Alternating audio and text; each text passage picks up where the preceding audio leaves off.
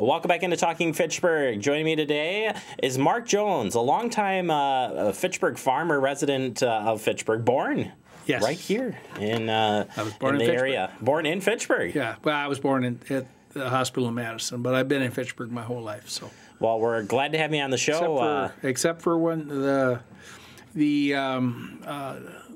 draft board sent me a letter and said, your friends and neighbors have invited you to serve in the United States Armed Forces. Oh, jeepers. And I said to my dad, I said, which friends and which neighbors?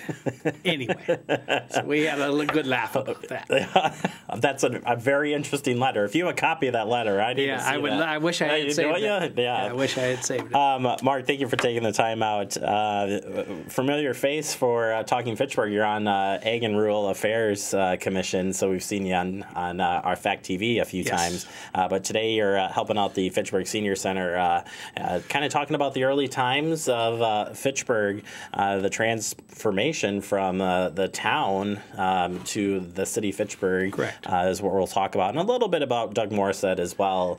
We've had some conversations about him since his passing, kind of piecing together his legacy here in Fitchburg.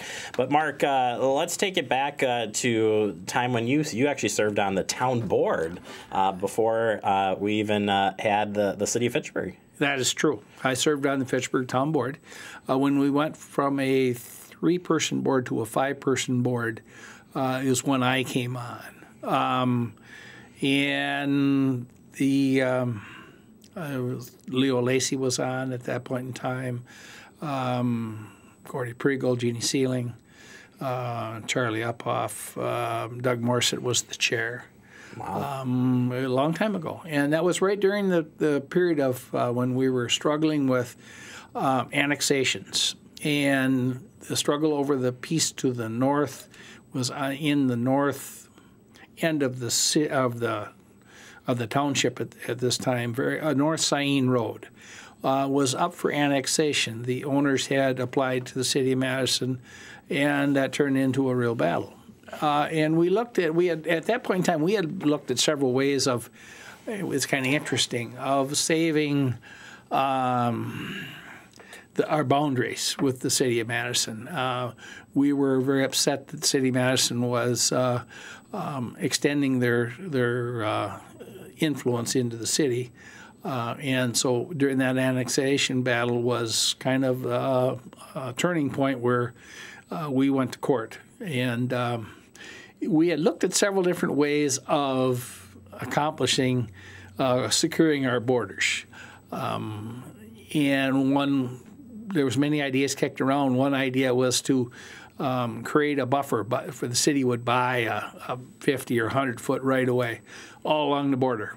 And then that would seal the border because you couldn't, another municipality can't annex public land. Sure. So, and then we looked at taking the urban area of the town of Madison and the urban area, which was Tower Hill and the Fishkill Road corridor, and creating a city because that more closely fit the definition of a city. And then we took a long shot, and our attorney for the city was Jack Keppel at that point in time. And Jack was a very smart man, and Doug was a good friend with Doug, the town chair. And the long shot was to take this court battle and ask for incorporation. And we were given almost no chance in the world that would ever happen.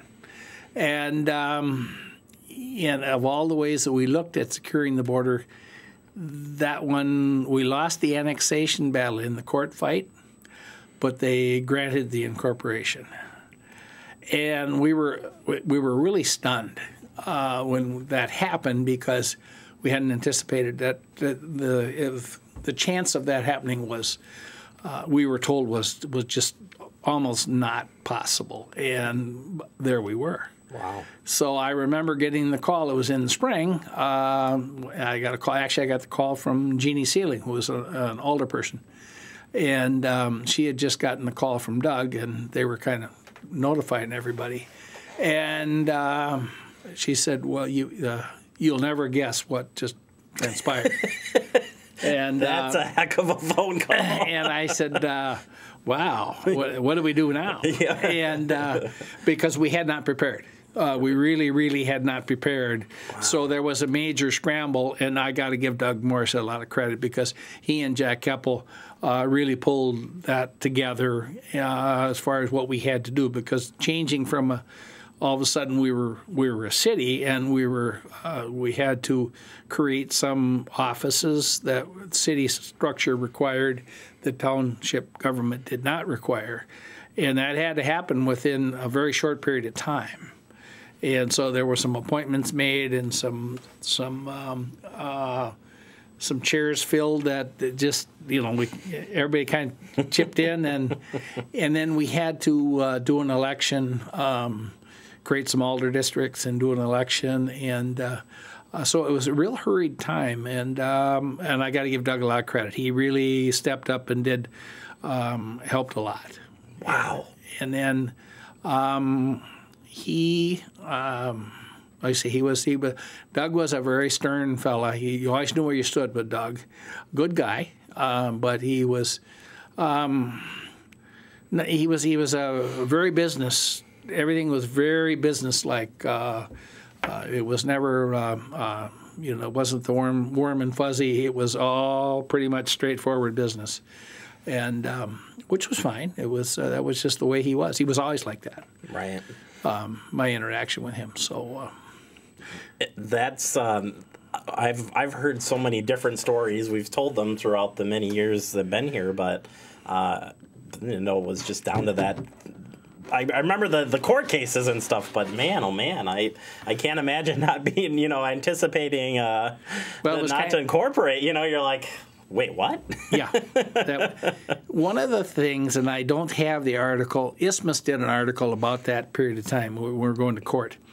And it showed, it was a cartoon, it had it was turn of the century horses and battle lines drawn, and it was a cartoon character of Doug and the town board people, and then Mayor Soglin and the city council people both approaching on the cover of Isthmus, and I didn't, for whatever reason. I don't have a copy of that, but anyway, that way it was cute. It really was. So, and a cool moment, or a great moment for Fitchburg. It was like I say, it was not anticipated at all.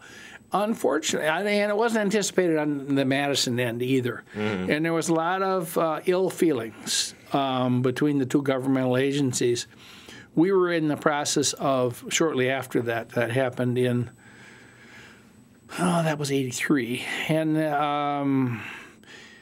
a little bit after that, not long after that, there was some stuff happening in the north end of Fishhatchee Road, and there was two houses where BMO Harris Bank is now, and had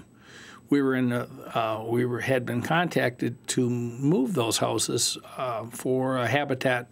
It was the organization before Habitat, and they were going to go into the city of Madison for low-income housing, and they refused to allow them to come in after the incorporation. There were so many hard feelings that they refused that, and we appealed. And because it was a Habitat and type of an arrangement, sure. And they were pretty mad, and they said nope. Wow. So they had to go a different direction. So anyway, that was there were some ill feelings on both sides for that, and I think it's pretty well diminished at this point in time. I think the Madison metro area is pretty cordial. Governments are pretty cordial to each other at this point in time. But there was some time where that was not. Yeah, and now you turn and look ahead to what happens with town, and certainly we're not going to get into that today. But the town of as town of Madison goes away, and how that will play out too, is kind of sure. a new chapter in the Fitchburg story. It kind of goes back to during incorporation, we looked at including taking the town of Madison, the metro area, and combining it. So, fast forward 30 years, right? Some of that did come to volition. So It's kind of interesting. It's kind of interesting how history plays out. It certainly is. Real quick, when you look at the Common Council component, you were on the Common Council in the early time as well. Correct. Was there any interaction? Was Morissette mayor at that point, or was Doug served as Doug, I can't remember his. Doug left. He actually was not when we became incorporated. I spoke wrong earlier. The actual Doug had left. Yeah, he wasn't the first mayor of Fitchburg. No, he was not. He had left the town board as town board chairman, and Mayor LaFramboise, Ed LaFramboise, who has passed away now. His family still lives in Fitchburg. Very nice man. He worked for Meriter Hospital. He was in the accounting end of the world, and very smart man. And he was the first mayor.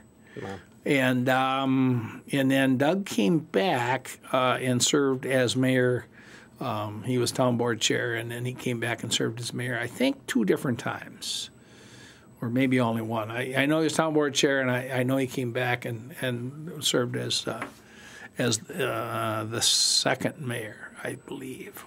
So, or the third. Anyway, he did come back and serve again. So right. Well, Mark, thank you so much for your time and kind of taking us through that. It's I want to say it's a great story, but I don't want to say it that way. It's just the history of how we came together here or how Fitchburg kind of plays out. Real quick, I'll tell you one more thing. The other thing that we had looked at in the preserving of the agriculture, I'm a proponent of purchase of development rights. And the town of Dunn and the town of Fitchburg had looked at how we could preserve agricultural land and incorporation and all of those things. So there was the town of Madison, the town of Fitchburg, town of Dunn were all involved. And anyway, we took a different path. Town of Dunn took a path with purchase of development rights, and they still have that program in place today. And their chairman today is the same person who was Ed Minahan. And Ed and I have talked about doing an article for 2 towns, 2 paths. And I think it would be a fascinating article to go back. I wish we had done it before Doug passed. Mm-hmm. But it would be a fascinating article we're going to try to work on that. Well, Mr. Minahan is still with us. He's an elderly person, but he's still very sharp. And I think it would be fun to get that history down. So maybe Fact TV can help you out on that. We'll give that some consideration. Fantastic. Thank you so much. Yeah, that'd be great to tell that story too. I think it would be awesome. Mark, thank you so much for your time and helping out the historical society here. Anything for the city of Fitchburg. Hey, we'll get you back on the show for sure. All right, thank you. Marc Jones, longtime Fitchburg resident here, and appreciate learning a little bit more about Fitchburg. I've been involved in Fitchburg local government for 45 years. That's amazing. So I'm glad you're still here and helping out then. All right. All right, we'll take a quick break. You are watching Talking Fitchburg.